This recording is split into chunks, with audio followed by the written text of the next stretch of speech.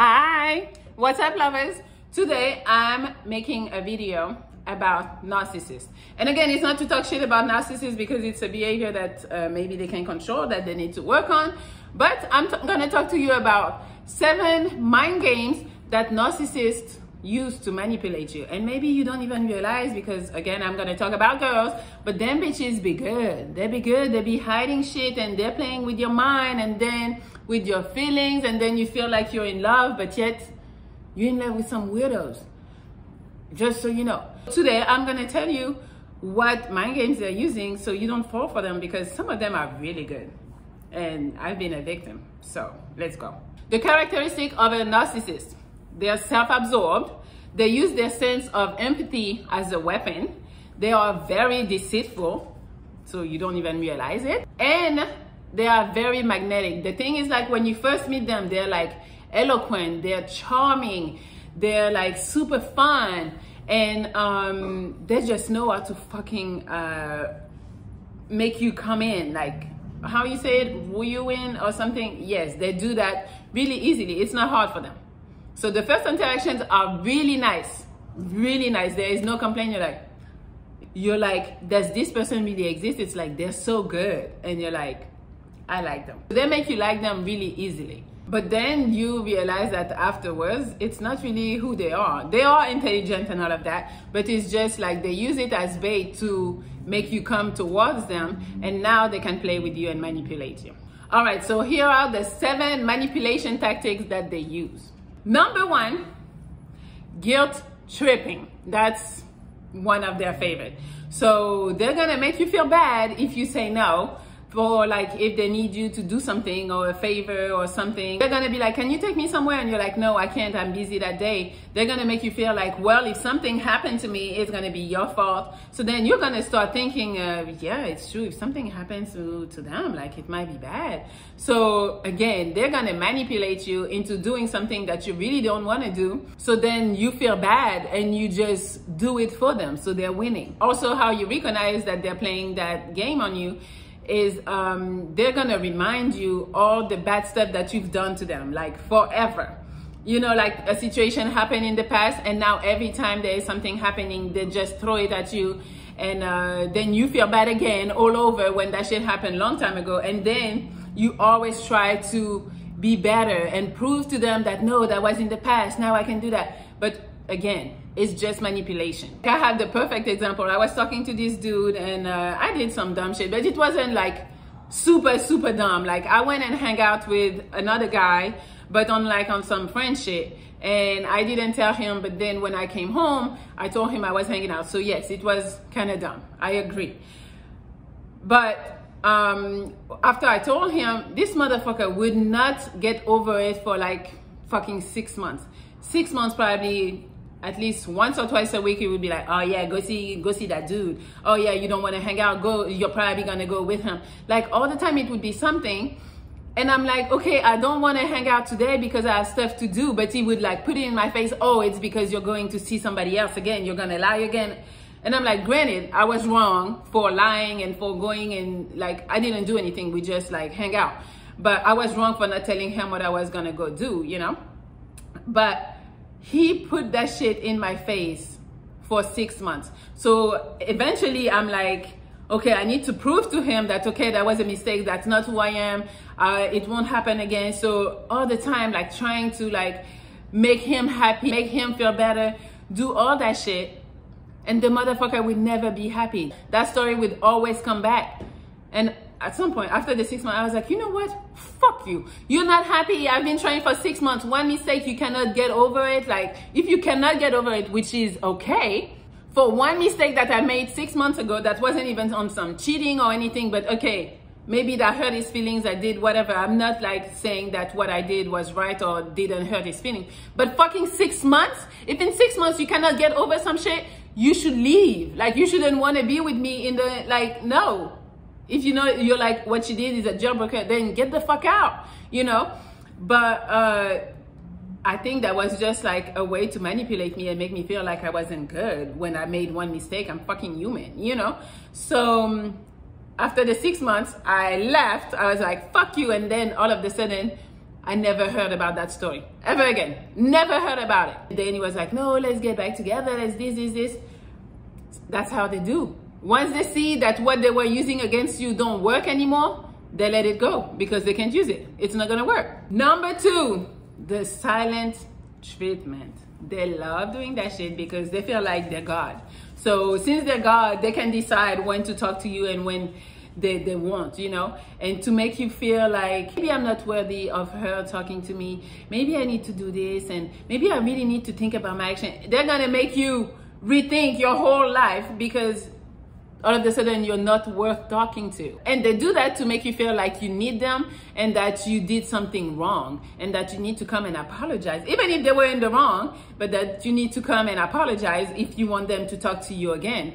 And that's really straight up manipulation, because also since they shut down and they don't want to talk, then they don't give you the opportunity to explain yourself. So when you come back, it's on some like, I'm sorry, and that's all they wanted you to do. Again, you know, I have an example. It was this one guy I was dating, and he would give me the silent treatment for fucking 2 weeks. Not saying he was a narcissist, but I had some treatments that were like, yo, 2 weeks in a house where you don't talk to me. I was like, At some point, I don't think it worked on me. I don't think like the manipulation worked because I just wasn't talking until he would come and talk, because apparently you don't want to talk, so I'm not going to try, you know?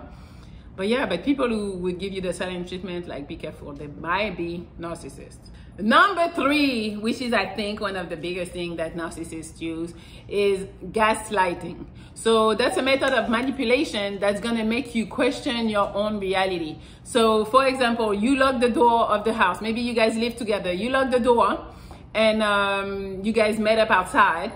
And then when you come back home, the door is unlocked. So she looks at you and she be like, so you don't lock the door when you leave the house? And you're gonna be like, no, I locked it. And she's like, no, apparently you didn't lock it because it's open right now and I haven't been in the house.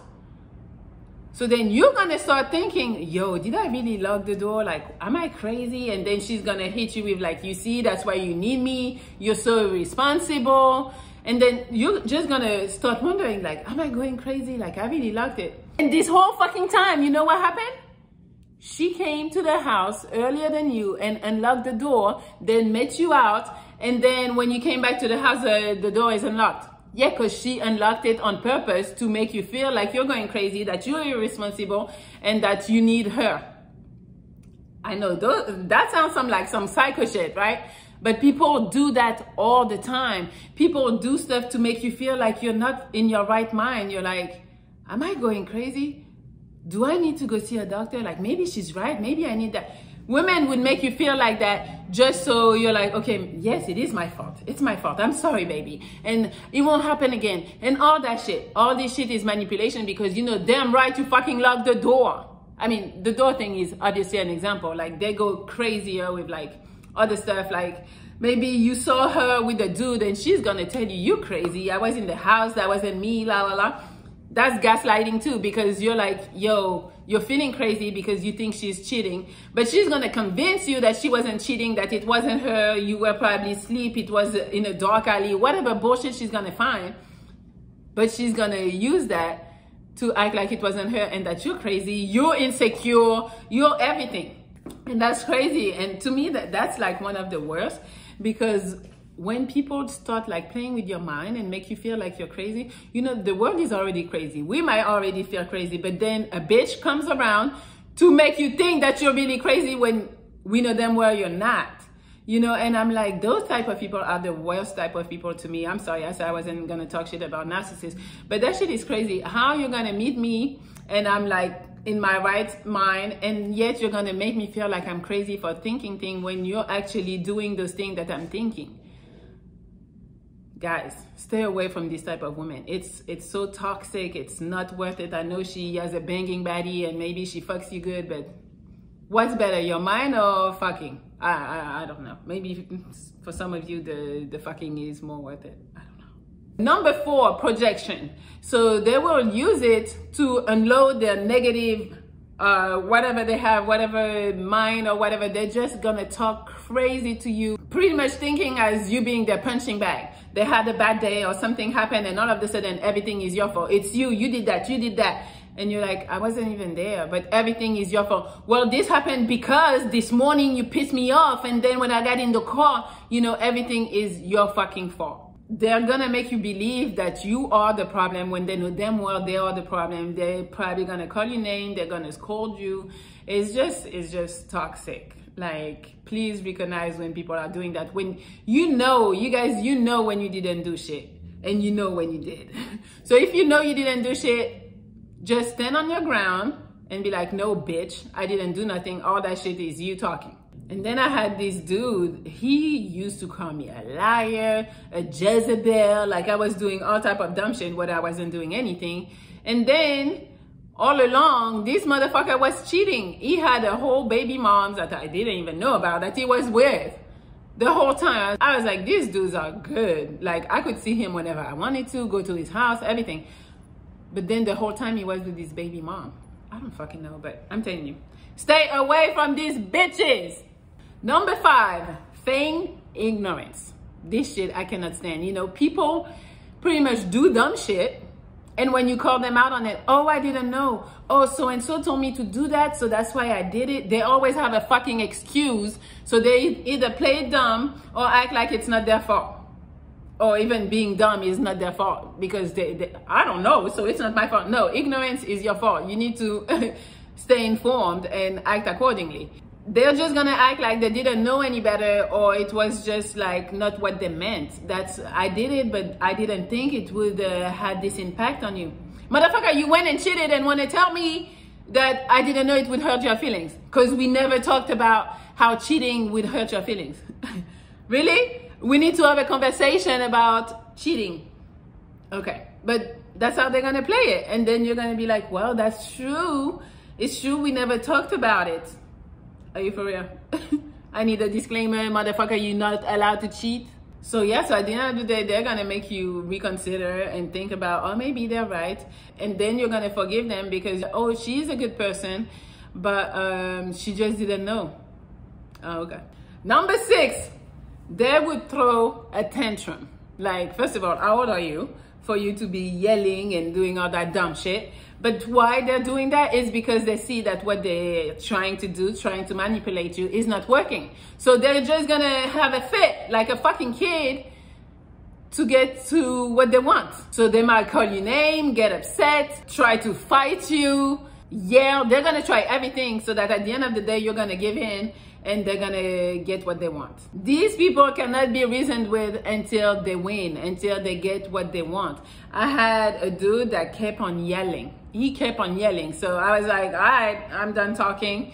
Then it's like, ah, so you don't care. And then he would be like, and then when I would yell too, he'd be like, why are you yelling? So you cannot win.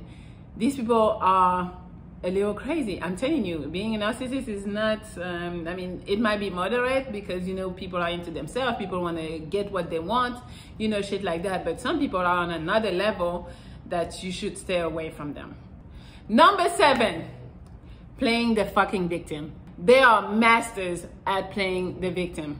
So pretty much, they're just gonna try to exploit you. They're gonna come to you and be like, oh my God, the whole world is against me. Everybody always hates on me. I don't know what I do. I'm such a nice person and this and that. And then you're gonna feel bad for them. And then you're gonna be like, okay, I'm gonna help you. Oh, they didn't want to do that for you. Let me do it for you. Like, these motherfuckers can manipulate you so crazy. It's, I don't know. I encountered a bunch of people like that, not even in relationship, but the world is just against them.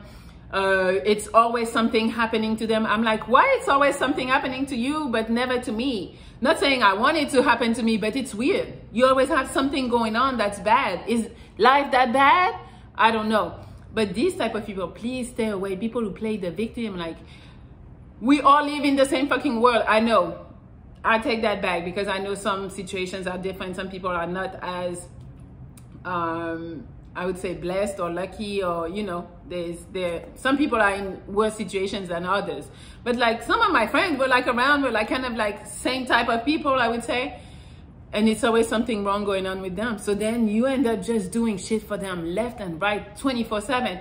And I'm like, damn, like, can you take care of yourself? That's a narcissist.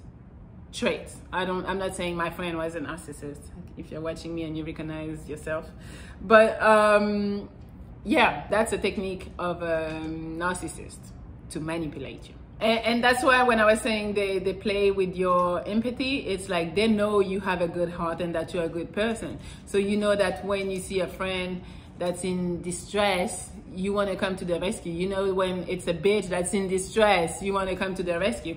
And that's how they play you, because they know you're a good person. They know you have a good heart. So they take advantage. So just be careful. These people are users. As long as they can use you, they're going to be around. So those were the 7 manipulation techniques that narcissists would use. So please be aware if you are dating a narcissist and you want to stick around. I don't know.